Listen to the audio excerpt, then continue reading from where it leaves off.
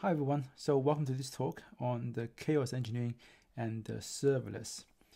You might have heard more and more now over the last couple of years about this thing called chaos engineering, especially from large tech companies like Netflix or Amazon, and how they talk about they kill their servers in production environments at random to simulate infrastructure failures that result in the loss of EC2 servers, just to see if the systems can still stay up when those infrastructure problems happen. It's certainly one way you can apply the principles of chaos engineering in practice, but chaos engineering itself is much broader. In the words of principles of chaos.org, which is easily one of the best places you can go and read about chaos engineering if you want to get started, to understand its core principles. It defines chaos engineering as a discipline of experimenting on a system in order to build confidence in the system's capability to withstand turbulent conditions in production. And it's becoming increasingly important to many organizations because we're building more capable but also more complex systems now, which have more complex and hard to predict failure modes. Not only that, the more moving parts we have, the more likely that we'll see a failure in one of those parts. And so failures can become more frequent in those complex systems as well. Which means more than ever, it's important that we do our best to safeguard the experience of our users even when those failures happen. And that's why resilience is such an important non-functional requirement nowadays for everyone. But what does it really mean to be resilient? Well, the definition for resilience is that it's the capability to recover quickly from difficulties or toughness. In other words, it's not about preventing failure, and that's important because in the words of Amazon's CTO Werner Vogel, everything fails all the time. And you have no control over when failures happen. All you can do is to prepare yourself for when they do happen, and they will. Eventually, everything will fail. Disk will get corrupted, CPU chips get burned out, people can trip over cables, and sometimes you also lose network capability because sharks like to bite those underwater cables, apparently. So yeah, us British people call it Sod's Law, but everyone else know it as Murphy's Law, that anything can go wrong, will go wrong.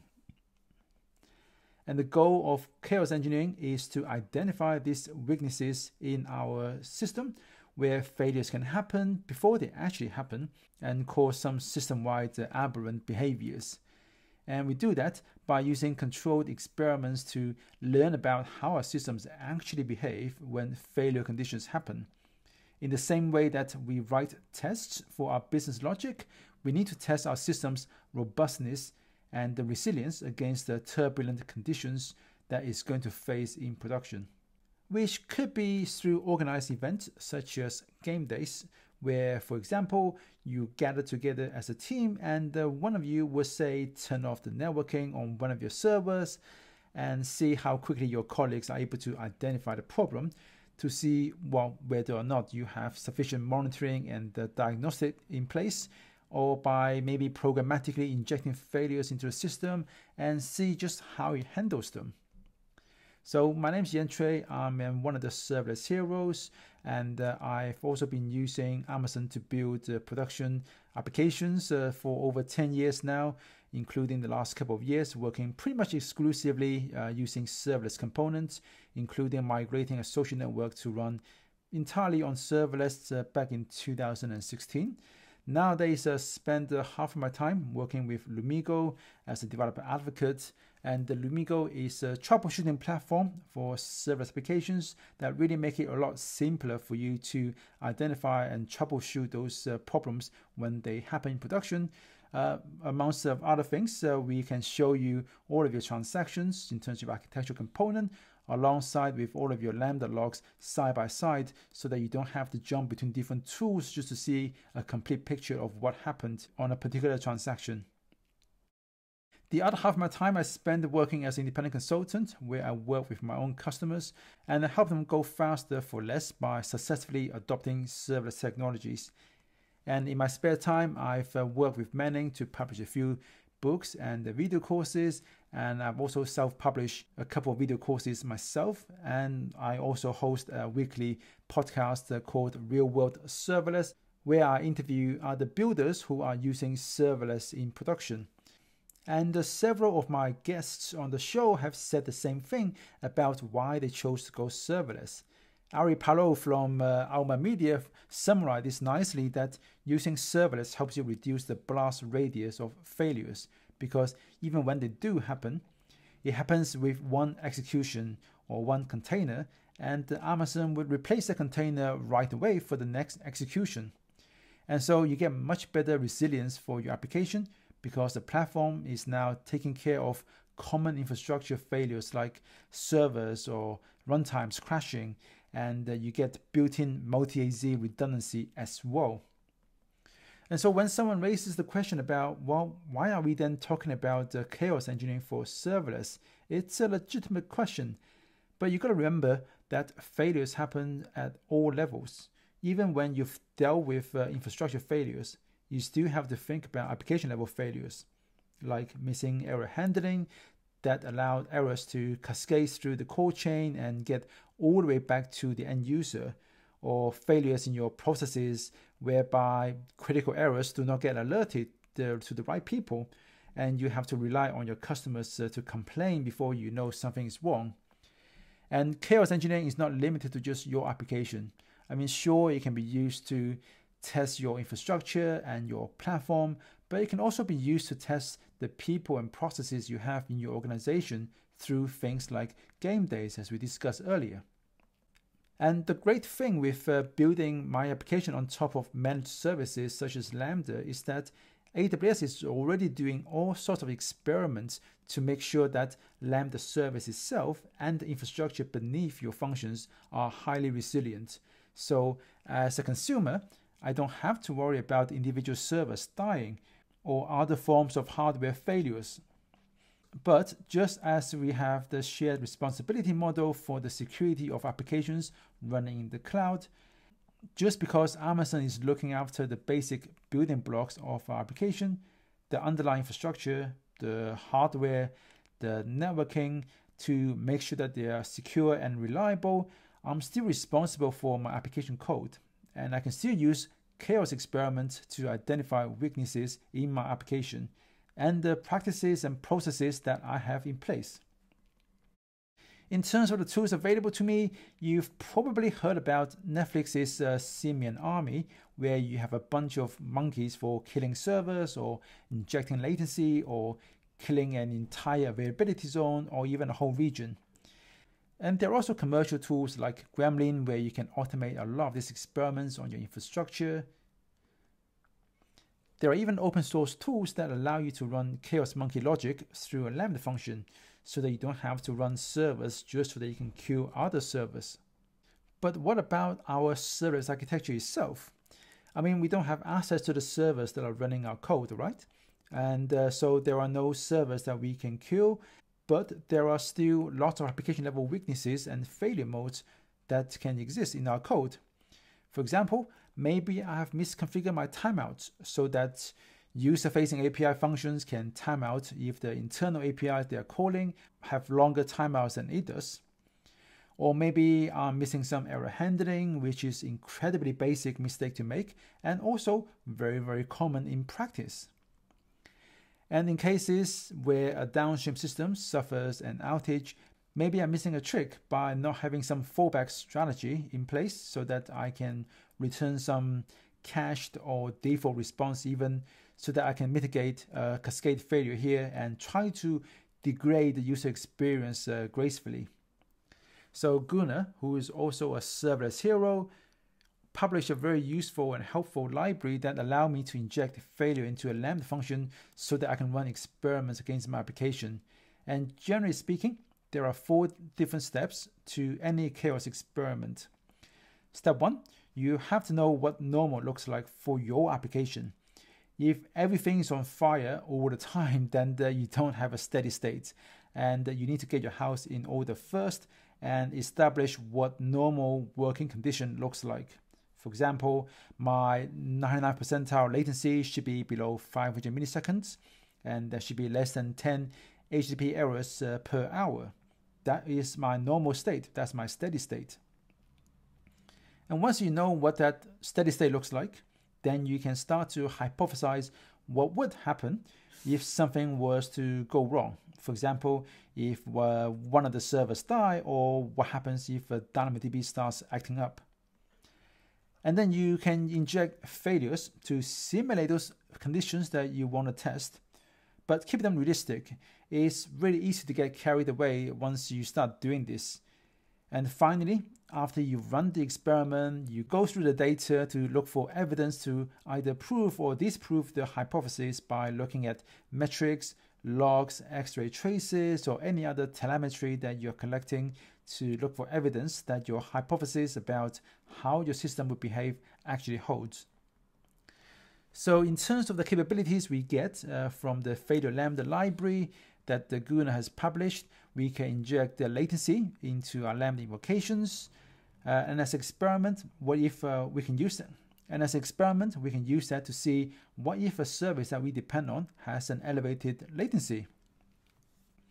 In this case, I have a very basic, very common setup whereby I have an API with API gateway and Lambda, and this Lambda function is gonna call another API, also API gateway and Lambda, and then to get some data back, a list of restaurants, so that you can then render some UI that displays the restaurants that a user can order food from. So seeing as we have some try catch here in case there's any error, and in this case if there's any error, we can return some default response. And our hypothesis is that if the second API was to take too long to respond, it's going to time out, and our try catch is going to handle this and return some default response because we have them wrapped inside a try catch here, right? What actually happened was, well, we got a file to return all the way back to the caller. So instead of seeing a landing page, they got this instead. So what happened? Well, our function timed out after 6 seconds. So why is that? We can look at the logs. We can see that, okay, the last thing it was trying to do was to load restaurants from this particular endpoint. And what's happened here is that, well, the second function actually succeeded. It did return 200 eventually, but the first function still returned the 502 to the caller. And the reason for that is because the second function had a longer timeout than the first function. This is quite an easy mistake to make, especially when you have lots of Lambda functions calling other Lambda functions through API gateway and looking for in a request response fashion. And even when you get this right, there's also the potential misconfiguration between the maximum integration timeout that API gateway has to the maximum timeout a Lambda function have.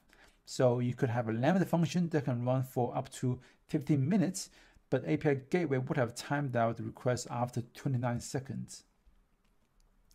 And then there's also cold starts, whereby potentially even if the second function had a shorter timeout than the first function, but by the time you factor into account the length of the cold start duration, then potentially the second function can still cause the first function to time out just because it had a really long cold start because it's running, say, Java, and it's got lots of dependencies, so its cold starts can be measured in several seconds. So it turns out in this particular case, we have a mismatch of timeouts. Most of my functions have a default of 3 or 6 seconds timeout because that's just what SAM or the server framework defaults to. API gateway itself has got a hard timeout of 29 seconds, but most HTTP client libraries are not designed for these kind of serverless environments, and they default to a timeout of 60 seconds. So our function timed out long before the HTTP request itself. And the simple fix here is to just align the timeout settings, right? But what timeout value would you use? I have seen two common strategies. Strategy one, you divide the function's timeout equally across the HTTP requests you're making. So in this case, our function has a 6-second timeout, and it makes 3 HTTP requests. Each gets 2 seconds. But then some requests might get timed out even though it would have been fine if we just let it run, because there's more than enough time left in the invocation. And the second strategy is whereby we take a more optimistic view, and every request gets the full 6 seconds. But then our function ends up timing out even though none of the HTTP requests took too long, but collectively they took longer than the 6 seconds we had. Luckily for us, when it comes to Lambda, we can find out how much time is left in the current invocation using the context object. So a better strategy would be to set the HTTP timeout based on how much time is left in the invocation, but reserve some time at the end so you can do any recovery steps like logging the timeout events, publishing custom metrics, or fetch a cached response from somewhere. That way, every request is given the best chance to complete. But if they do end up taking too long, then we will time them out before they cause the invocation to timeout, which will end up with 502 and the cause of error to cascade. So if you look at this new version of the code, you can see that one of the first things I'm doing is working out how much time is left in the current invocation using the context object, and then minus the amount of time you want to reserve for recovery steps to work out what timeout I should use on this request. And then I'm going to make the same HTTP request as before, but using that timeout so that if it took too long, then the request is going to get timed out, but still leaving me with some time to perform recovery steps. In the case the request was successful, what we're going to do is we're going to take the result and we're going to cache it in this case, so that on another invocation where maybe the request took too long to come back, then we got a timeout exception. So in that case, we can check, well, do we have a previously cached response? If so, let's return that so that we return something rather than an error. And failing that, maybe what we could also do is we can ship the application with some default restaurants that we know are safe to return. And so in the case where we don't get any response back and we don't have any previously cached response, we can just return the default set of restaurants that we know are going to be open. The result of all this is a more resilient application, which is exactly what we want. And besides adding latency, we can also use the failure lambda library to cause a function to throw an exception to simulate what would happen if, say, the second function was to throw an unhandled exception, and we have a 502 response instead. And for API functions, we can also force it to return a specific HTTP status code to make sure that we're handling different HTTP status code, not just the 2xx. And for function that uses the temp space, we can also simulate what will happen if we end up filling up the temp directory so that you run out of space. And as your function tries to write more data to the temp folder, it's going to get some IO exception. And we can also use the deny list to simulate what will happen if a function was to lose network connectivity to some service or some API somewhere. So we can use that to simulate what will happen to our app if, say, DynamoDB has an elevated error rate, or our Lambda function is not able to connect to DynamoDB because of some underlying networking issue. So in this case, again, very simple, very common setup where I have an API with API gateway, Lambda, and behind them, DynamoDB table. So in this case, I've got a function to fetch some restaurants from the DynamDB table by doing a scan, which is probably not what you should be doing, but as a demo, this is fine. And the hypothesis is that, well, if something was to happen, then the AWS SDK has got built-in retries and everything will be fine because the retries with exponential backoff is going to fix the problem. And well, what actually happened was that the function timed out after 6 seconds. So somehow our hypothesis was disproved. As it turns out, the DynamDB client for JavaScript defaults to a max of 10 retries with exponential backoff starting at 50 milliseconds. And the delay between each retry is calculated using this formula, which Mark Brooker, who is a senior principal engineer at the AWS, Professor DeLars, reinvented that this is his favorite formula of all time. And when you do the maths, the max delay between retries alone can easily push you over 6 seconds if you just get a couple of, say, throttle exceptions in a row.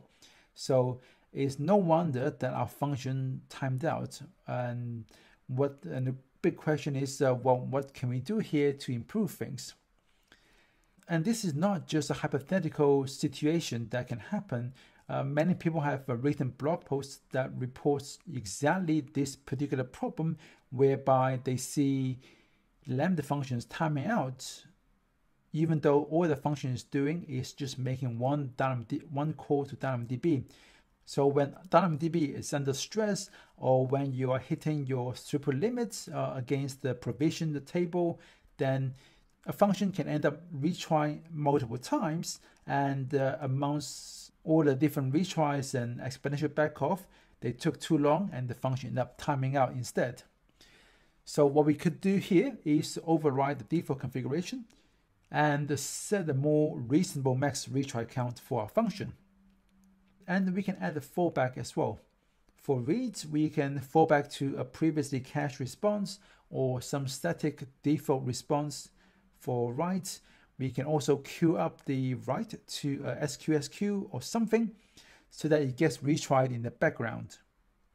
And for the JavaScript SDK, this is how you can set the max retries, so that in this case, we're going to retry failed DynamDB operations 3 times instead of the default 10.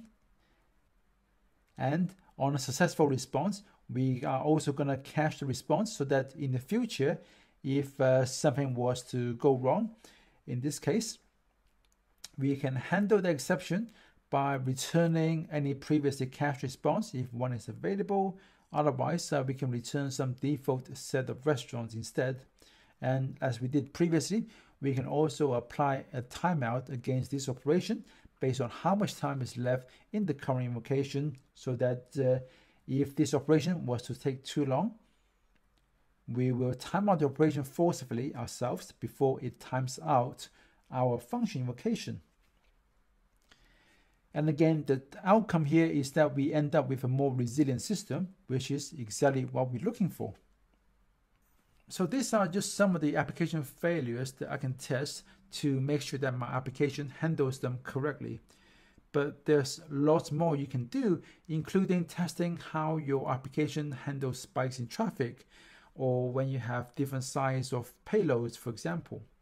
Basically, anything that can possibly go wrong, you should be thinking about them and potentially testing them, because as Werner said, everything fails all the time. So when you're thinking about resilience, don't stop at your application layer.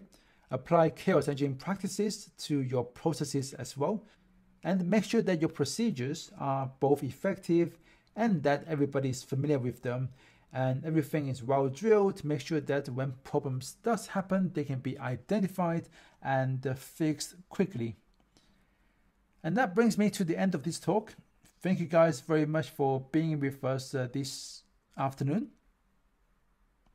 As I mentioned earlier, I spend most of my time as an independent consultant. So if you want to see how serverless can help you go faster or need some help upskilling your team, then let me know. Go to theburningmonk.com to see how we can work together. And once again, thank you everyone, and stay safe.